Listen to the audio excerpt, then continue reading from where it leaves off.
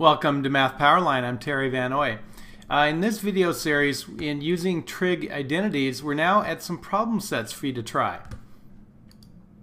And when we use a trigonometric identity, we're either going to rewrite an expression or simplify it in terms of, instead of multiple trig functions, maybe just in one. We're going to try to write the expression as simple as we can.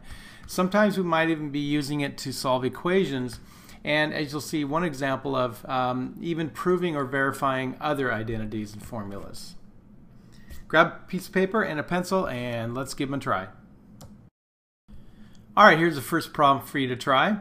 We have 4 minus 4 sine theta multiplied by 4 plus 4 sine theta. So multiply together, use the FOIL method, and see if you can do some substituting and simplify the entire thing. Alright, good luck.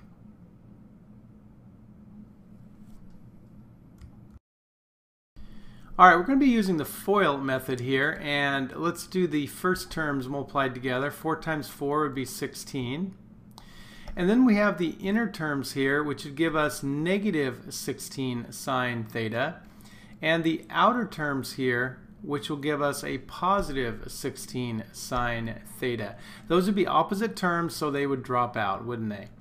Finally, we would have this term multiplied by that term, which will give us a negative 16 sine squared theta.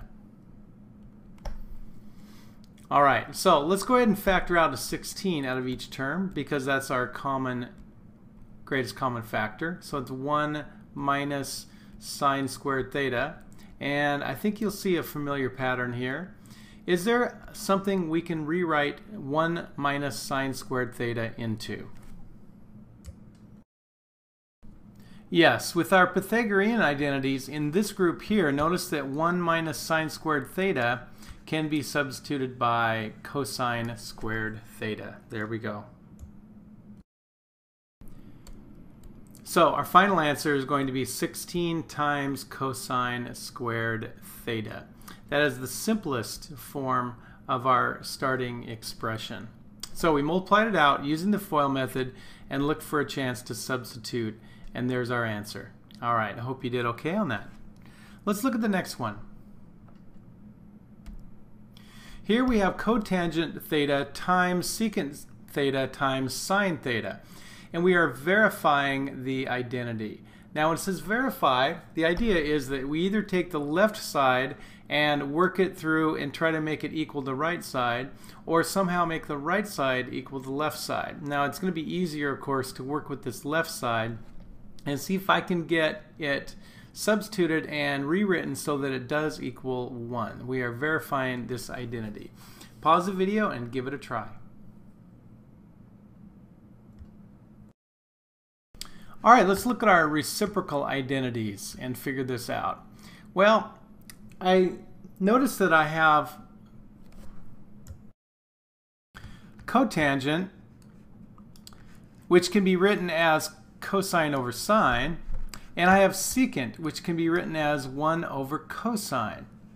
Alright, now here's a kind of something to remember.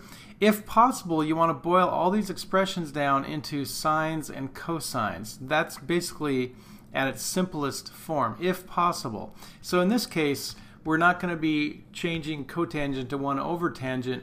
We go ahead and flip it over and write it as cosine over sine. So we're going to use these two substitutions right here. So cotangent theta is going to be cosine theta over sine.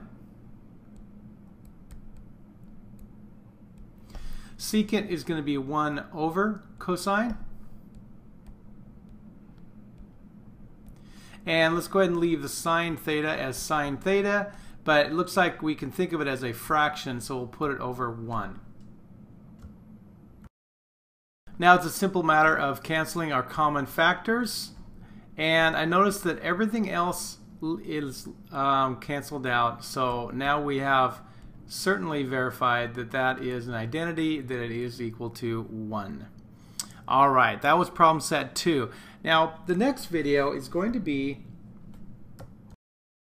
a pair of questions for you to practice even further. So look for that in the next video. That'll be problem set 3. Thanks for watching.